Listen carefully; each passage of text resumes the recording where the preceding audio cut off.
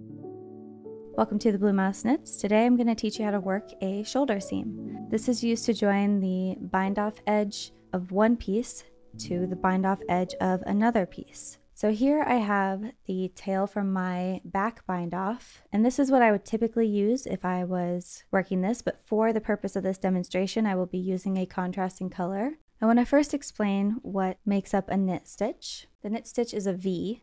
So you have a left leg and a right leg to it. And here I just have lots of columns of knit stitches. What we're going to do is you want to either thread some yarn, the same that you used for your pattern, or thread your top piece tail onto a yarn needle. We're going to go in between the two legs of your edge stitch.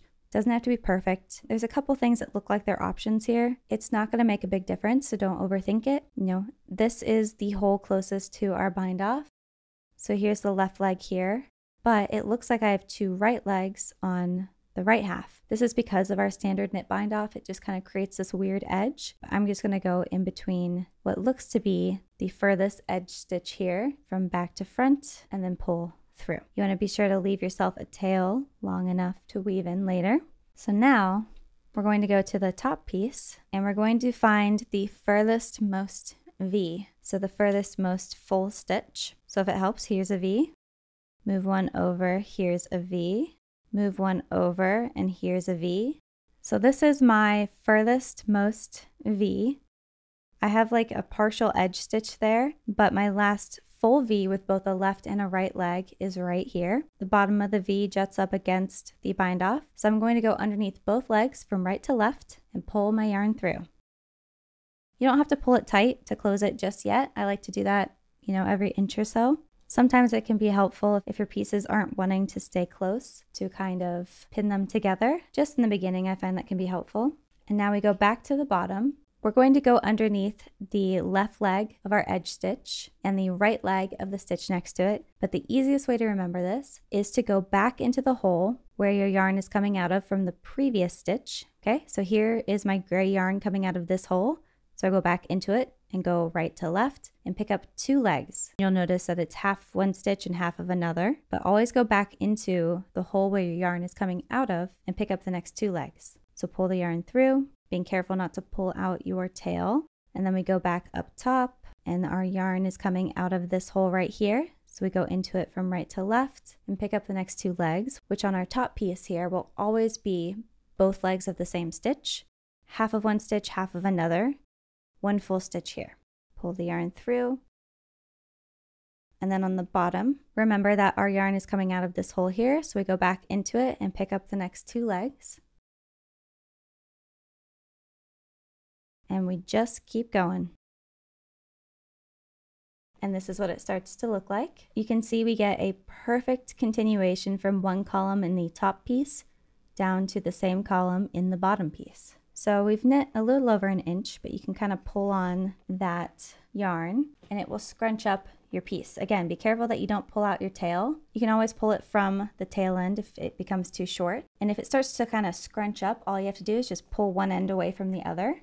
And there you have it. Our seam disappears, but we still get the perfect continuation. So I just keep going for about another inch or so. You can see we've knit a few more stitches and then I pull on the working yarn to kind of tighten that up, and you can see it's a little bit scrunched, so I just pull it apart and there you have it. That is a shoulder seam. I'm just gonna quickly show you how I do the very end of my shoulder seam. I have switched back to the same color as my project. I have a garter edge here, but I also used a standard knit bind off, so it's about the same. It's going to be a little bit harder to tell. This part, again, it's not that important. So here, I've just done a top part. So I'll pull it out a little bit, but here is my string right here. It's coming out of this hole right here.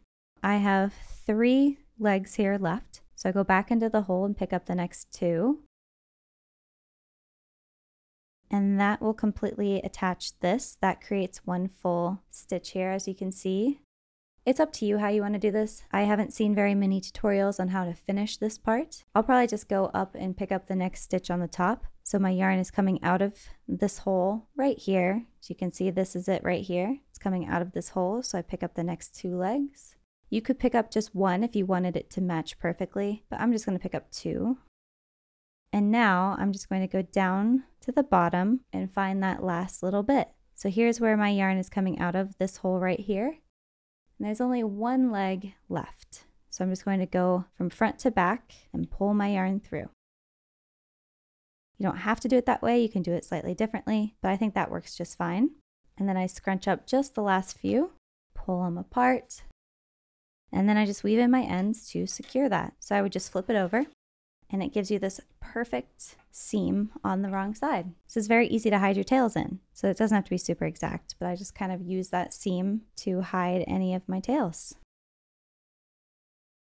And there we have it. This is our perfect shoulder seam. Everything lines up really beautifully. I hope you guys found this video helpful. If you did, please leave a like and subscribe for more tutorials.